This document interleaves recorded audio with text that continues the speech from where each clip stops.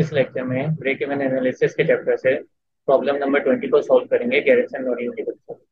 तो इस क्वेश्चन को रीड करते हैं। Company manufactures basketballs. The company has a ball that sales for $25। तो सेलिंग प्राइस हमें बता दिया $25। At present the company is manufactured in a small plant that relies heavily on the direct labour workers. दस variable expenses are high, क्योंकि जो small plant है और हमारी वेरिएबल कॉस्ट ज़्यादा लग रही है। टोटलिंग 50 कितनी दी हुई है, 15 पर ball. Variable cost per unit हमें कितनी दी हुई है, 15 पर बॉल, और सेलिंग प्राइस पर यूनिट दी हुई है $25। उसके बाद of which 60% is direct labour cost. इस 15 पर बॉल में ये बता रहे हैं कि 60% जो है खाली डायरेक्ट लेबर कॉस्ट ही है। ये वेरिएबल कॉस्ट जो है इसमें डायरेक्ट मटेरियल भी आ सकती है, डायरेक्ट लेबर भी आ सकती है, तो इन्होंने हमें बता दिया कि 60% जो है वो डायरेक्ट लेबर कॉस्ट है। अच्छा, अब बता रहे हैं last year the company sold 30,000 of these balls. ये यूनिट्स भी बता दिए with the following result. Sales का डेटा दे दिया, वेरिएबल एक्सपेंसेस हैं टोटल, सीएम बता दिया है, फिक्स एक्सपेंसेस भी, और नेट ऑपरेटिंग इनकम, ये लास्ट ईयर का हमें डेटा दे दिया।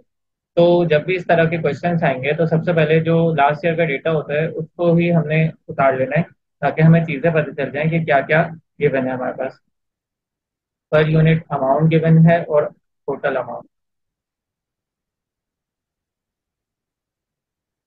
तो हमें सेल्स दी हुई है, सेल्स में से हम लेस करेंगे वेरिएबल कॉस्ट को, तो हमारे पास आ जाएगा कंट्रीब्यूशन मार्जिन। कंट्रीब्यूशन मार्जिन से जब हम प्रॉफिट को लेस कर देंगे इसमें से क्या, वेरिएबल फिक्स कॉस्ट को, तो हमारे पास क्या आ जाएगा, प्रॉफिट के अमाउंट। तो अब देखते हैं क्वेश्चन में क्या क्या गिवन है। सेल्स के यूनिट दिए हुए 30,000 के, ठीक है। फिर उसके बाद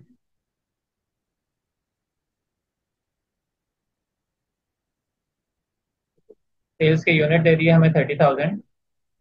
उसके बाद वेरिएबल जो सेलिंग प्राइस पर यूनिट दी हुई थी $25 की, वो भी हमें पता है। तो सेल्स 30,000 इंटू $25 करेंगे तो टोटल अमाउंट जो पता चल जाएगी। और क्वेश्चन में दी हुई थी ये 750,000। उसके बाद वेरिएबल कॉस्ट पर यूनिट हमें पता है जो कि है $15 की। वेरिएबल कॉस्ट पर यूनिट $15 की है। जो सेल्स की यूनिट होते हैं वही वेरिएबल कॉस्ट के भी, क्योंकि उतने यूनिट्स पे ही वेरिएबल कॉस्ट लग रही होती है हमारे। वो 25 - 15 करेंगे तो ये कंट्रीब्यूशन मार्जिन हमारे पास आ गया यूनिट्स। वेरिएबल कॉस्ट टोटल निकाल लेते हैं, 30,000 को 15 से मल्टीप्लाई करके 450,000 आ जाएगी।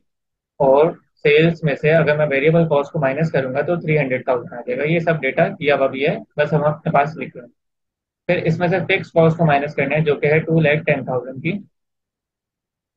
तो हमारे पास क्या आ जाएगा, 300,000 में से 2,10,000 माइनस करेंगे तो 90,000 हमारे पास आ जाएगा। तो जो हमें अभी लास्ट ईयर का डेटा था उसकी इंफॉर्मेशन हमने लिख लिया, यहाँ लिख लेते हैं लास्ट ईयर। अब देखते हैं हमसे रिक्वायर्ड क्या है। रिक्वायर्ड नंबर 1 है, क्या है, compute contribution margin ratio and break even point in units. Balls मतलब कि यूनिट्स में, रुपीज में नहीं मांग रहे, ये हमसे यूनिट्स में मांग रहे हैं। तो सीएम पहले फाइंड करते हैं कंट्रीब्यूशन मार्जिन। कंट्रीब्यूशन मार्जिन किस तरह से आता है, सीएम रेशियो इस तरीके से आएगा, कंट्रीब्यूशन मार्जिन को डिवाइड करा देंगे सेल्स से। तो सीएम हमारे पास है 10 का, और सेल्स है हमारे पास, सेलिंग प्राइस कितनी है, $25।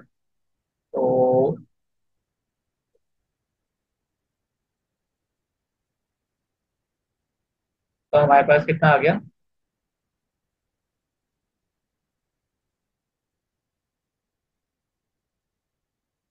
40%। अच्छा, ये हमने सेलिंग, ये हमने पर यूनिट अमाउंट से निकाल दिया, इसको टोटल अमाउंट से भी निकाल सकते हैं। 300,000 को, कंट्रीब्यूशन मार्जिन को जब मैं सेल्स से डिवाइड कराऊंगा तब भी मेरे पास यही अमाउंट आ जाएगी, जो कि आ रही है 40% की।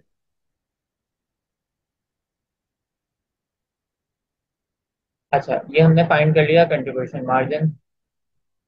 कंट्रीब्यूशन मार्जिन के बाद हमने फाइंड करना है break even point in units में।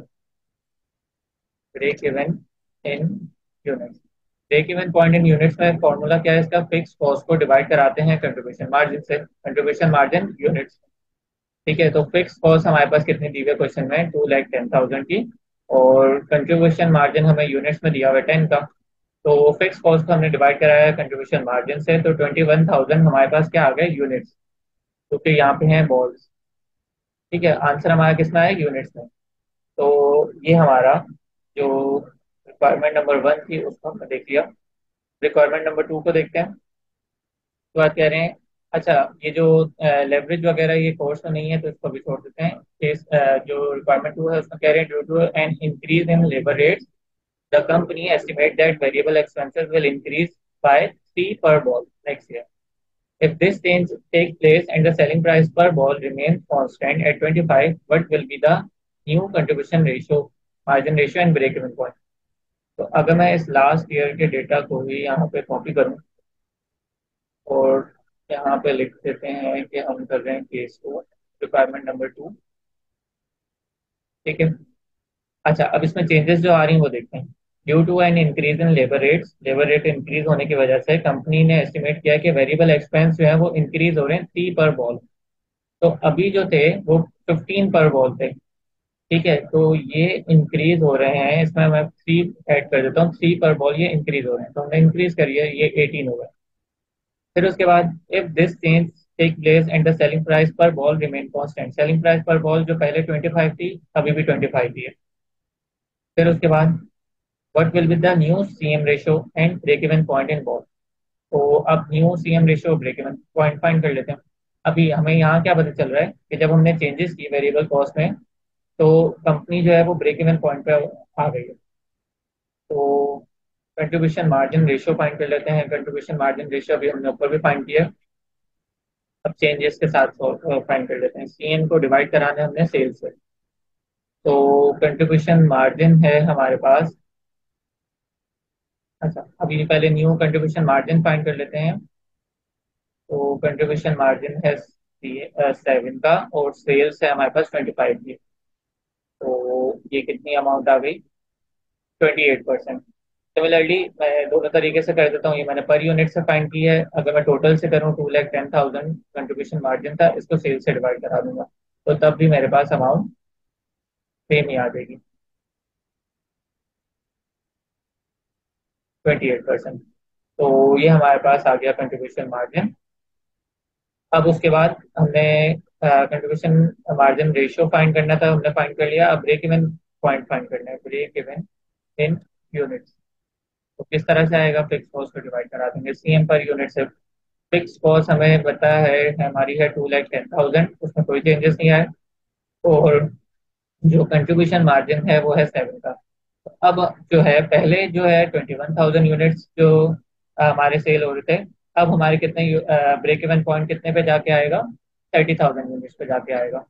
अब हमारा ब्रेक इवन पॉइंट क्यों, अब ये ब्रेक इवन बढ़ क्यों गया, क्योंकि पहले हमारी वेरिएबल कॉस्ट कम लग रही थी, तो ब्रेक इवन भी जल्दी आ रहा था हमारा, 21,000 यूनिट्स पे आ रहा था। अब हमारी वेरिएबल कॉस्ट बढ़ गई है, 18 पे चली गई है, तो हमारा जो ब्रेक इवन पॉइंट है वो भी बढ़ गया, 30,000 पे चला गया। तो ये हमने केस को सॉल्व कर लिया।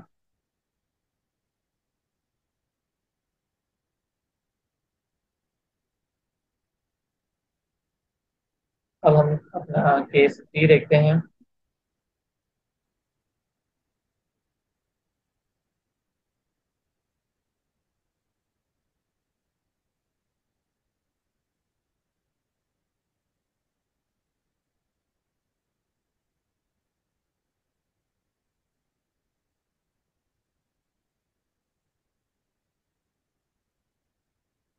तो कर लेते हैं केस 3।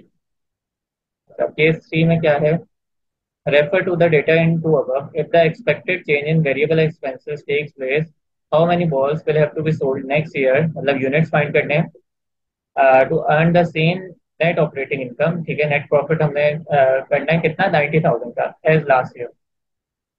तो ये सिंपल, हमें sales to achieve target profit जो होता है वो फाइंड करने को बोल रहे हैं, तो उसको देख लेते हैं।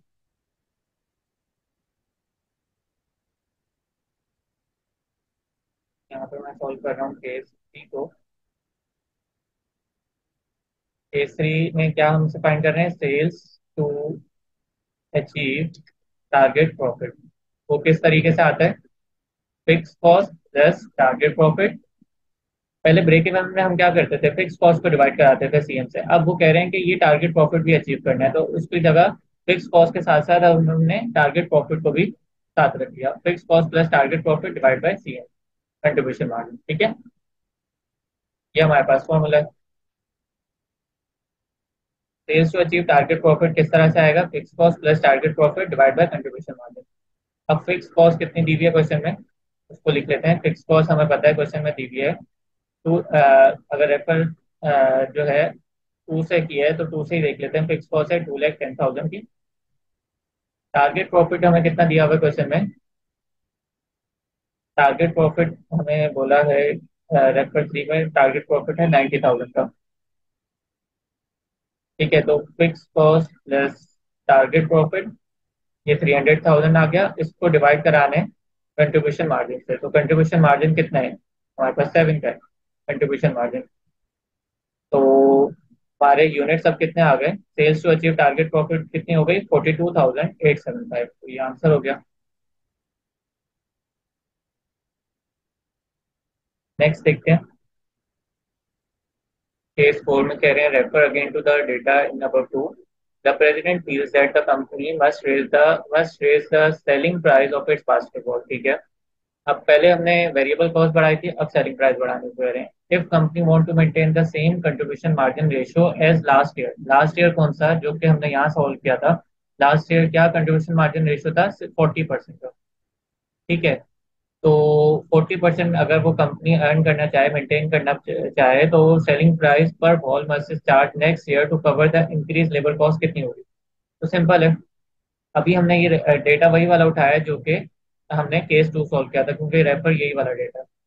तो अब अगर मैं यहाँ पे selling price, new selling price निकालना चाहूँ, तो 18 जो है वो 60% पे है। मुझे कैसे पता चला 60% पे है, क्योंकि 40% इसमें कंट्रीब्यूशन मार्जिन है, ऊपर हमने रेफर किया है ना लास्ट ईयर से, तो 40% कंट्रीब्यूशन मार्जिन था। जब 40% कंट्रीब्यूशन मार्जिन था, रेशियो था, तो 60% कॉस्ट हुई। तो ये 18 जो है अभी 60% पे पड़ा हुआ है, मुझे लेके जाना है इसको 100% पे। ठीक है, तो मैं इसको 100% पे ले गया। 100%। ठीक है, तो हमारी न्यू सेलिंग प्राइस क्या आ गई, 30 की। तो 30 माइनस 18 किया तो न्यू कंट्रीब्यूशन मार्जिन कितना बन गया, 12 का। इसको हम प्रूफ भी कर सकते हैं किस तरीके से,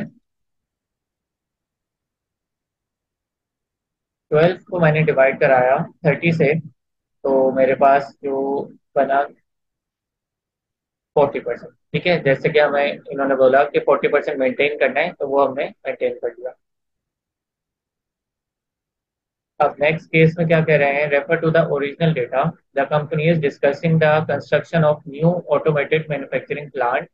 the new plant would slash variable expenses पर बॉल बाय 40%। 40% से वेरिएबल कॉस्ट कम हो रही है, but it would cause fix expenses per year to double. Fix expenses हमारे डबल हो रहे हैं। If the new plant is built, what would be the new company contribution margin ratio and new break-even point in falls?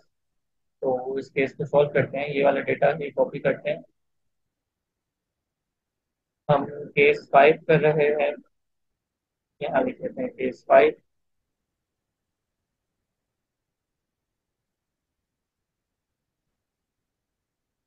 ठीक है, अच्छा, अब हम क्या कह रहे हैं, company is discussing the construction of new plant, और वेरिएबल एक्सपेंसेस जो है वो पर बॉल कितने से कम हो रहे हैं, 40% पे। तो जो पहले वेरिएबल एक्सपेंसेस 15 के थे, ये 100% पे थे। ये जो 15 के थे ये 100% पे थे, मतलब अगर मैं इसको डिवाइड कराऊं ये 100 पे थे। अब मुझे इसको 60 पे लेके जाना है, 40% से मैंने कम कर दिया, 60 पे ले गया, तो कितने हो गए, 9 के। न्यू कंट्रीब्यूशन मार्जिन हमारा बन गया 16। 25 सेलिंग प्राइस थी, वेरिएबल कॉस्ट माइनस करी तो 16 कंट्रीब्यूशन मार्जिन हो गया। But it would fix expenses per year to double. हमारे फिक्स एक्सपेंसेस जो थे वो थे 2,10,000 थे पहले। अब इसको मैं मल्टीप्लाई करा देता हूँ 2 से, तो ये डबल हो जाएंगे। फिक्स एक्सपेंसेस हमने डबल कर दिया। उसके बाद क्या कह रहे हैं, if the new plant is built what would be the company new contribution margin ratio and break even point. तो कंट्रीब्यूशन मार्जिन रेशियो फाइंड कर लेते हैं, इसको डिलीट कर देते हैं। और न्यू कंट्रीब्यूशन मार्जिन कैसे आएगा, सीएम को डिवाइड कराएंगे सेल्स से। तो 64% हमारा न्यू कंट्रीब्यूशन मार्जिन आ गया। अगर टोटल अमाउंट से निकालना चाहें 4,80,000 को डिवाइड कराएंगे 7,50,000 से, तब भी सेम ही आ रहा है हमारा कंट्रीब्यूशन मार्जिन इशू। और ब्रेक इवन अगर फाइंड करना चाहें तो इसको भी फाइंड कर लेते हैं। फिक्स कॉस्ट को जो कि है 4,20,000 की, इसको डिवाइड कराएंगे कंट्रीब्यूशन मार्जिन से जो कि है 16 का। तो ये हमारे न्यू यूनिट्स आ गए 26,250 के। तो केस 5 भी हो गया। अब केस 6 में क्या कह रहे हैं, रेफर टू द डेटा 5, ये जो हमने सॉल्व किया है। If the new plant is built, how many ball will have to be sold next year to earn the net operating income. ठीक है, sales to achieve target profit, मतलब ये हम चाह रहे हैं कि 90,000 का हम टारगेट प्रॉफिट भी अचीव कर पाए। तो केस 6 में क्या है, sales to achieve target profit हमने करना है। तो कैसे आएगा, fix cost plus target profit divide by contribution margin. ठीक है, फिक्स कॉस्ट हमें कितनी दी गई है, फिक्स कॉस्ट दी गई है 4,20,000 की। ये वाला डेटा मैं क्यों ले रहा हूँ, क्योंकि इन्होंने रेफर किया है 5 से। ठीक है, प्लस टारगेट प्रॉफिट कितना है, वो बोल रहे हैं 90,000 का टारगेट प्रॉफिट। तो 90,000 का टारगेट प्रॉफिट। ठीक है, fix cost plus target profit. अब कंट्रीब्यूशन मार्जिन कितना है हमारे पास, कंट्रीब्यूशन मार्जिन जो है हमने यहाँ पे 16 है हमारा। तो क्या आंसर आ जाएगा, 5,10,000 को 16 से डिवाइड करा देते हैं तो 31875 हमारे पास sales to achieve target profit के यूनिट्स आ गए। उसके बाद बोल रहे हैं कि